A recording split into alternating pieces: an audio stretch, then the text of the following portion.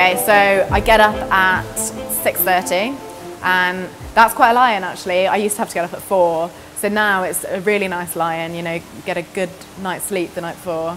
So yeah, get up at 6:30, get to the pool for 7. We do pre-pool for half an hour, so that's core activation, shoulder stability, just getting yourself ready and prepared for when you get in the pool. And then we train from 7:30 till 9:30, and then you get out and have a little stretch, and then we're in the gym for an hour to an hour and a half. Go home, have lunch or a little nap and then lunch, or a second breakfast normally for me, and then a lunch. And then back at the pool for 3, another half an hour pre-pool, 2 hours swim, 2 to 2.5 hour swim, and then you're back, finish, stretch, back home, eat dinner, and then generally bed.